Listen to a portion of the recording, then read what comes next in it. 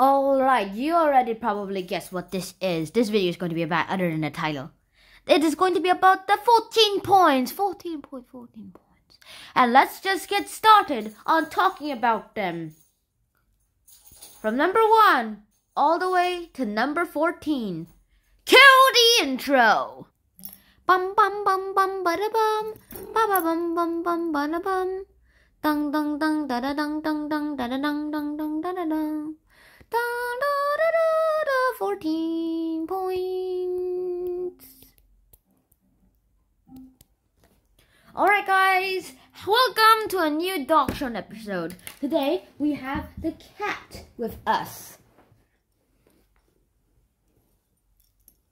And let's just get started talking about the 14 points. Alright.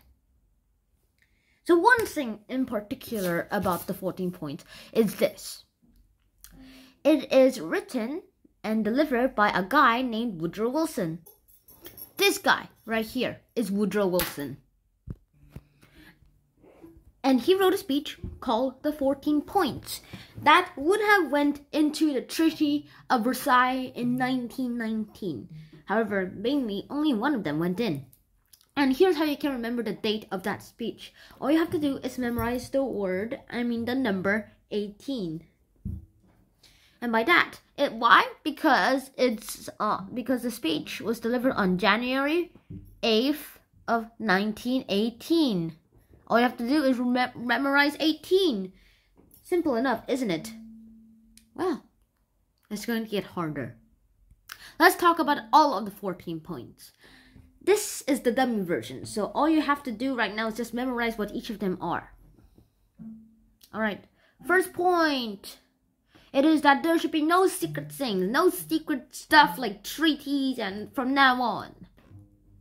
Sea navigation, it should be public. Everyone should be allowed into the international unclaimed seas, like the Mediterranean, Atlantic, not be bombed by anyone. There should be more trade and stuff. There should be less death and less killing. And there should be some colonial influences. Actually, you have to search all about the more specific parts of. And number 6, it's Russian stuff. Number 7, it's Belgium stuff. Number 8, it's French stuff. And number 9, it's Italian stuff. And number 10, it's Austrian-Hungary stuff. And number 11, it's Balkan stuff. And number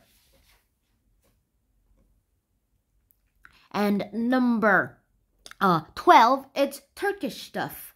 And number 13, it's Polish stuff. And number 14, finally, we have the League of Nations!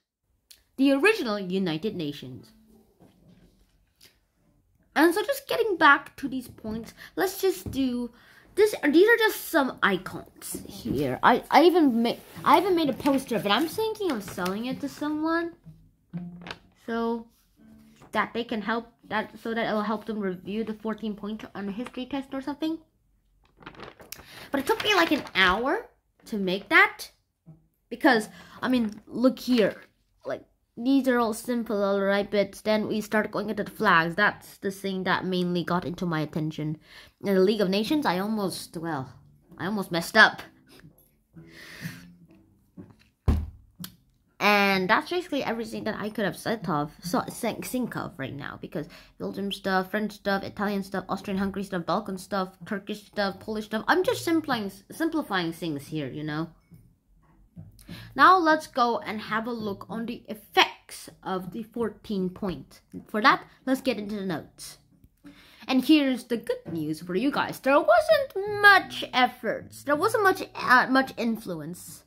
There wasn't much of an effect, if you will.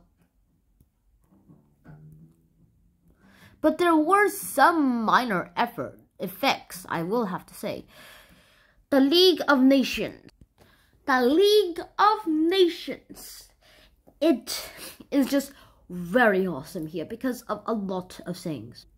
And so that is one of the most important things in the world. The League of Nations is pretty much the most important organization in the world until its downfall, which would be like at the start of World War II, I guess.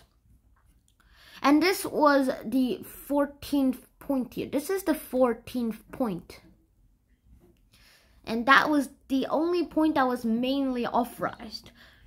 And there's so much I haven't still talked about here, but we'll have to skip because of a lot of time issues. That is mainly all of the effects of the 14 points on almost anything. No one really talked about it except Woodrow Wilson, and even the United States of America didn't really like, the Republicans didn't really like the League of Nations, and they're like, we hate this League of Nations, it's useless, and we're never gonna join it. And Woodrow Wilson said that if the United States was not in this League of Nations, then the world will have a second world war, and in a generation. And sure enough, less than 20 years later, World War II occurred. This thing was disbanded. However, in the rises and the ruins of the League of Nations and World War II, the United Nations was created. You've probably seen me try to draw the UN during my speech videos a couple of times. So in conclusion, the 14 points were a set of 14 points delivered, a speech delivered by Woodrow Wilson about these points that if achieved could end all wars in the future. And this could have done it. And if there were more of these points on the Treaty of Versailles, then maybe there would have been no World War II at all. And so that is the end. Big shout out to the subscribers who have recently subscribed to my channel. I have now 125 subscribers, and my goal is for now 200 subscribers. So keep going, guys, and eventually I will get the goal 1,000 subscribers, and you know what happens when that happens. And for other than a total of 125 subscribers, I have 1.3k views, 15.5 hours of watch time. And here is my latest one before this video was published. I'm just gonna like it. No one liked it. No one liked it. Now, I'd rather do a subscriber shout out here, guys, but for some reason, I'm pretty sure that the people who subscribe to me, who let me see who they are, well, not really like other people to know who they are, since most of them have 0 subscribers. But other than that, that is all for today's episode. And I hope to see you guys in the next episode. Schnan out. Peace!